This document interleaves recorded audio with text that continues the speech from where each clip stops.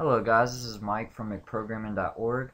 I haven't made a YouTube video for a couple days, so I feel like I'm slacking on you guys, even though I am making a bunch of Java videos in the advanced tutorial that should be coming soon. The recording process isn't too hard, but it's the finding the time to do that in between family and hockey and school starting up and all that.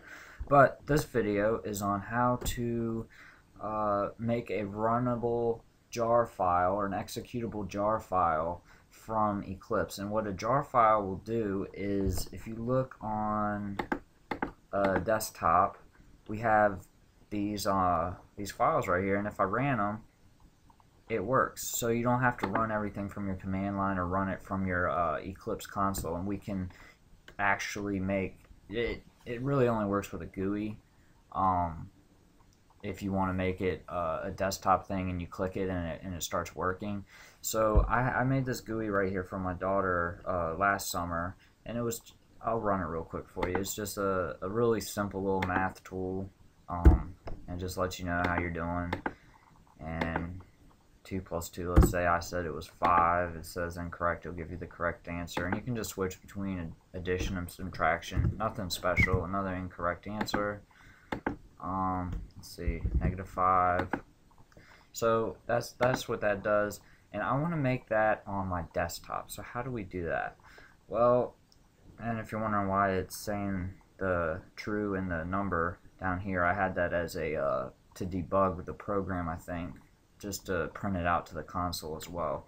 But what we're going to do is we're going to take this math game and we're going to right click it, and we're going to go run as, and we can either do it right here and say run configurations, but actually I think I want to make sure that's highlighted, and I want to go up to run here and say run configurations. It's the same thing, and we say math game, and the main class, what is the main class? It is let's see, app GUI. Okay, yeah, so that's the main class. Make sure whatever your main method is in is right there. And what do we want to name this? I want to name this math game. Okay, so we're going to apply that, and I guess we can run it again, it'll work. But now that we have made the configuration, we can go here and make it into a runnable jar.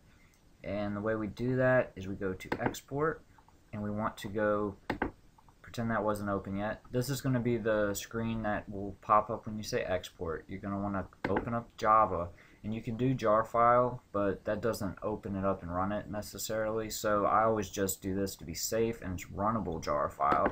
Click on that, and we got to find our launch configuration. And what did I just call it? There we go, math game. That's what I called it. And where do we want to export this to? I want to export it to the desktop to be very simple with it. And I guess we'll just call it math game again. Mathgame.jar. Okay. Extract required, yes. Package required libraries to jar. Okay, so everything should work as is. It'll say finish with warnings, and that's just a bunch of the yellow underlinings, but it'll still work. And now we can go to our desktop, and here's the math game, and if you click on it, it pops up, and now we have our program.